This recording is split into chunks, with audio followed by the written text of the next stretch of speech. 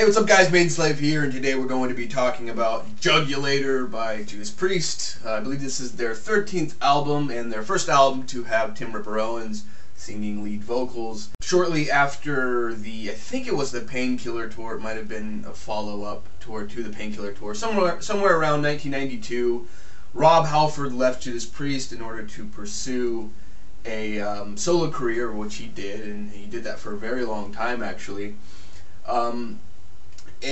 For most people, you just see a huge gap in between Painkiller and Jugulator. It's about actually 7 years, and about 6 years until they started working on new stuff. And I'm pretty sure originally they planned just to quit altogether, if not just take a huge break. And eventually, one of the members of Judas Priest came across a tape of a Judas Priest cover band with Tim "Ripper" Owens on vocals. And they pretty much liked what they saw. They thought that he sounded very similar to Rob Halford, and that kind of, motivated them or inspired them to actually get back in the studio. So they called him up and asked him if he wanted to audition for the band, to actually come over to England and audition for it, and he did, and he made it. And looking back on it, I would honestly have to say that that was probably a mistake to find a Rob Halford clone. Because, unless you're a hardcore Judas Priest fan that absolutely loves everything that they do, to everyone else in the outside world, the albums with Tim Owens on them are just like the cheesy version of Rob Halford. I'm sorry for the people who actually really like Tim "Ripper" Owens.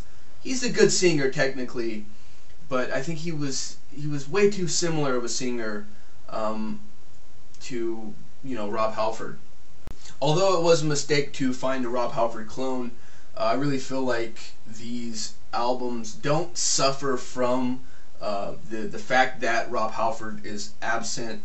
I mean, Rob Halford is a great singer and everything, but if you have good music, then you have good music, and there is actually some pretty bad albums that Rob Halford was on. So Jugulator is a bad album. I'm just going to say it up front. It's bad. It's not good. There's really no redeeming factors about it at all.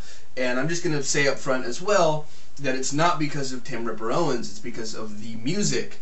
Well, first of all, it's very long. It's about an hour, which is really long in 1997. Most of the songs on this album are very slow,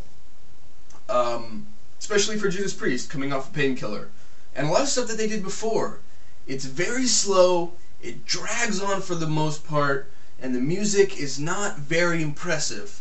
I will say that the sound of the album is absolutely phenomenal. I mean, the guitar sound, the drum sound, sonically this is a masterpiece. So the first song is called Jugulator, it's the title track. And this song pretty much starts off every single problem that I have with this entire album. It's slow, it drags on, and most of the songs on this album have very long and boring intros. The intros on this album are very repetitive, and that is where the boredom kind of lies. The fact that they're so repetitive, and I understand what they were doing. They were kind of like, let's have an idea, maybe like a guitar line, and then we'll play that for a few bars, and then maybe we'll add another guitar here on the side, and then play that for a few bars, and then maybe we'll add some drum effects on the side, and it just ends up being a bad product. It ends up being very boring. Yeah, the song itself is not very good. I'm not impressed by the vocals. I'm not impressed by the musicianship. There's pretty much nothing good about that song at all. The next song is called Bloodstained, and this is one of the songs where the amazing sound on this album really comes out. But aside from the great sound, the song itself is very boring.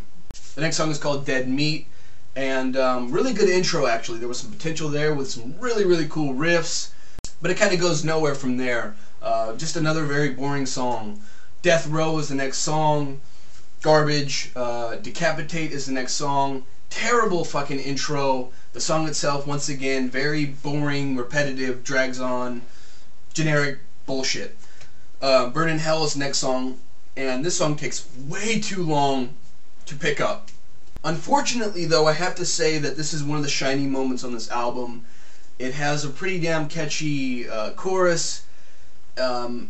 You know, at best, it's just generic. It's just generic metal bullshit. That's what it is at best. And it's very unfortunate to say that this is one of the actual highlights of the album. There you go. Brain Dead is the next song. Same shit. Abductors, same shit. Bullet Train, it was actually a pretty decent song. Musically, it was probably the most impressive song on the entire album. But other than that, though, it too was a little bit too damn repetitive. And the last song on the album is Cathedral Spires. And this is like the big epic, like the Blood Red Skies, Victim of Changes type thing. And it too was fairly decent. There's a lot of, you know, choruses in there, some choir stuff, some soloing, very atmospheric. Pretty much what you would expect from a very long Judas Priest song at this point. So probably the thing that you have heard me say the most during this review, aside from repetitive, boring, dragging, is hardcore Judas Priest fans. And that is pretty much my main conclusion about this album, is the fact that I think that hardcore Judas Priest fans will enjoy it for the most part. If anything, they'll say it's fairly decent. But other than that, though, it is a very terrible album. At best, it plays it safe, and it just kind of sounds generic.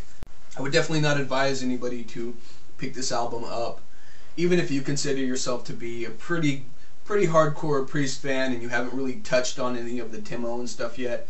I would say really you're not missing out on much.